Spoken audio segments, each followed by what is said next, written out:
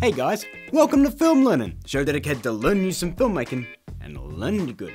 Now before we start, I just wanted to remind you, there's still time to vote for me in the OptiBurn 12-week challenge. The link is below, so if you have a Facebook account, please help me out and get me into that top 5. Now that that's out of the way, welcome to our 50th episode. Yep, there's been 50 of these damn things already. And we're gonna kick off this bad boy in style thanks to this request from the boys over at Random Gameplay who asked, do you think you could ever do a Film Learnin episode about animation? Yes, I believe I could. In fact, it's gonna be 3 episodes, and let me explain why.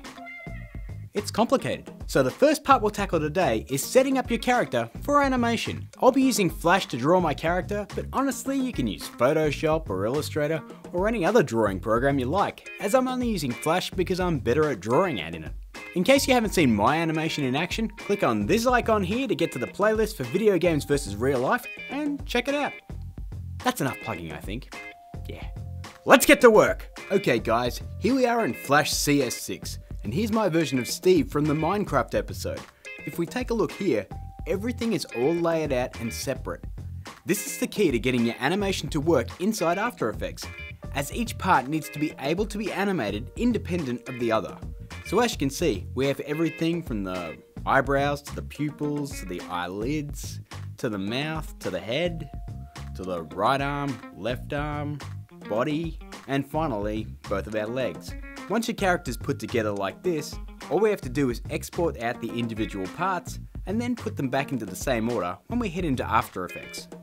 One thing I want to draw your attention to is the fact that this comp in Flash is set up in 4K.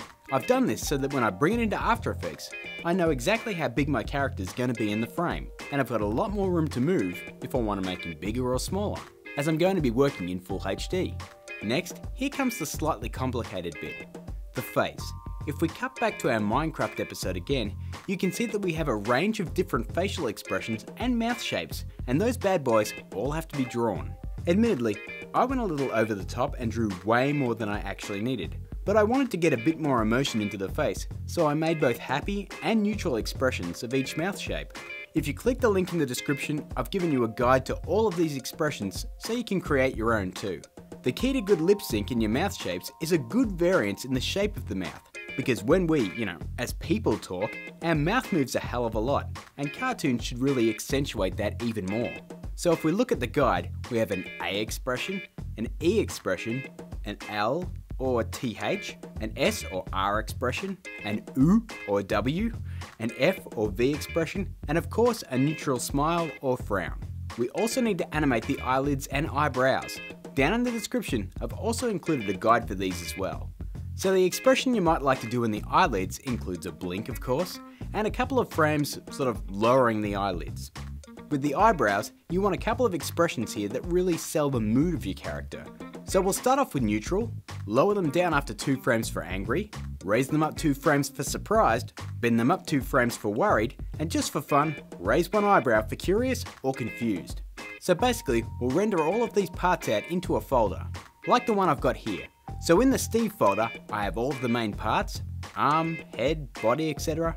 Then in this eye folder, I have the eyebrows and the eyelid expressions, all numbered individually. And finally the mouth folder that contains all of our mouth expressions.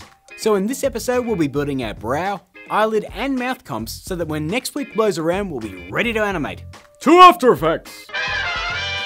Okay, so here we are for the first time of the year. I've imported our image folders and we're ready to go. Open up a new comp and give it a time of 10 seconds and make it 4K. We'll then grab our mouth images all at once and drop them into that comp.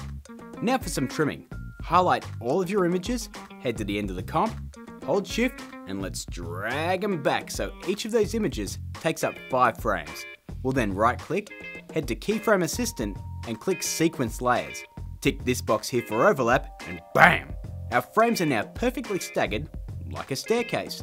We can then head to the end of the frames, hit N to trim the work area, right click and select Trim Comp to Work Area. Now if we check out a preview, you can see all of our mouth movements are ready to go, each occupying an individual space in our comp. We'll then follow that up with our eyelids in another comp, and follow that up with the eyebrows in their own comp too. Follow the exact same steps as we did with the mouth comp. Now that our facial comps are done, let's open up a new comp. I'll name it Steve after the character, make this 4K as well, and then let's drop each of the body parts in one after the other, fitting them into place. We'll then drop our facial comps just below that right arm, just in case it moves in front of the face during our animation. Now since our pupils go under our eyelids, we have to do something a little bit different. Let's head up, grab a new white solid, and drop said solid below our pupils and eyelids. We'll then turn it off, zoom in, grab the pen tool, and draw 2 masks around the eye areas, making sure to stay in the lines. Once you're done, turn that solid back on, and we now have the whites in our eyes, and our character is all set up for rigging. So that's the first part of our animation tutorial done, guys. We've built our character from scratch with all of his parts. So just so you've got something to play with until next week, I've included the folder and all of the parts to make up Steve to download below. Join me next week and we'll rig the character up, including eyelid, mouth, and eyebrow controllers. If you're new here, hit that subscribe button. We have 49 other episodes of Film Learnin and over 130 videos on this channel for you to check out. Hit me up on Twitter or Facebook. If you have a request, leave a comment. Don't forget to like and share the video, and I'll see you next week for part 2. And as always, keep learning.